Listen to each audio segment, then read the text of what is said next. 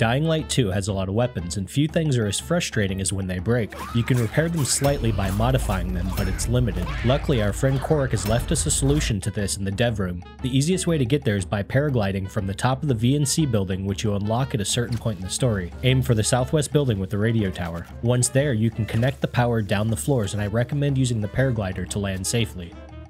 Korek is a Techland producer, and you may remember his machetes from the first game. Once you unlock the door, you can sit in all of the chairs of the first room to get the blueprint to spawn, giving you the Korek charm. It can be used infinitely on all of your weapons to repair 500 durability.